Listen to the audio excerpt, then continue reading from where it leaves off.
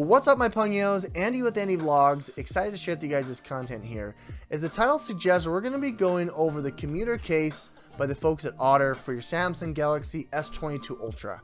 Now, the Ultra just came out recently, and I wanted to get my hands on a case that fit my lifestyle. I wanted to get it from a company that is known for shock-proof, military-grade protection here, which this does survive 3 times as many of those drops as the standard, which is really nice. So that gives me comfort here that in the event that I drop it, my wife drops it, my kids drop it, that the likelihood is going to be, reduced significantly.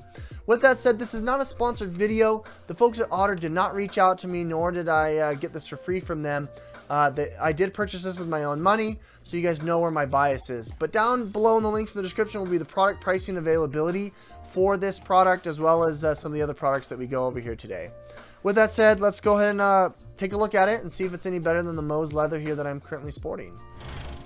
This Mous leather case has a really sleek design, polycarbonate, protecting material on the inside to provide protection against drops. I don't know about the military grade though. That's kind of interesting. Let's go and take a look at the commuter and see what it has to offer.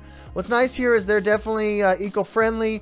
They use 100% recycled material, and the case has significantly less, like 30% less than your average, inside the box kind of just crap and filth.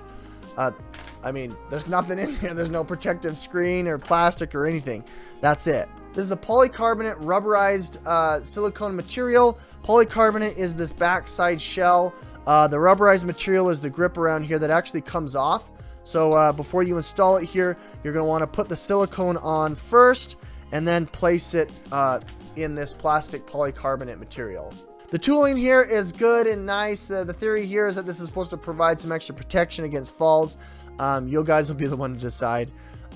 There's no other, special magnets or materials on the inside. It's just these 2 different materials that you're looking at.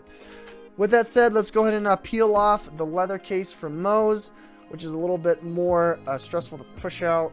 It's so difficult. Let's go ahead and put in the silicone first. Really straightforward, really easy. Placing it in there, you can see that the corners kind of rise and bump up to provide extra protection there. You've got the grip here on the back side to be able to place the now plasticky part from the silicone. Pretty straightforward to be able to place it in there, put in the grooves, and it kind of snaps together in those grooves.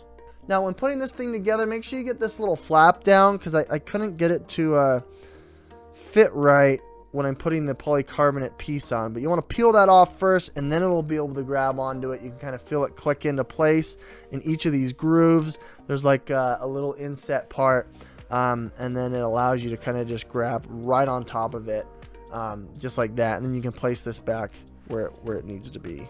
Alrighty, well, there it is. You can see here that it's tooled, so it gives you some extra room here on the edges.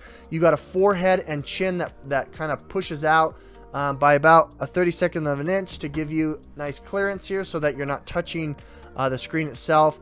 It does have enough room to put a screen protector, which is nice, which I have. You guys can see down below in the links in the description there for that. Buttons are nice and rubbery and clicky. They press just nice. There's a nice rubber grip here on the edges as well on the back, so in the event that you're holding it, you're doing your vertical video, which I'm adamantly against, you can still grip it and it won't slip from your hand. On the back side here, you do have a divot for the camera bump, which is nice. You've got the Otterbox, and you got the different places where it kind of connects and gives you that protection. On the back side here, this polycarbonate material is very, very strong and thick, which I like. And then they did opt into this full square groove instead of having something come up here, which I think is kind of interesting. They had that on the other Otterbox cases. Lastly here, I wanted to show you that this is compatible with wireless charging. I've got this 20,000 milliamp battery, which is nice. It's mainly MagSafe and does have some I/O here to be able to plug directly into it. However, if you wanted to have a wireless option, you could. You can just place it right on top, and the case allows it to go right through, and you can charge. You can even fast charge. It's pretty good. I need to charge this phone. At the time of this video here, I got it for $39.99. It's a little bit expensive here, but I do believe in different colors you can actually get it for about $6 cheaper.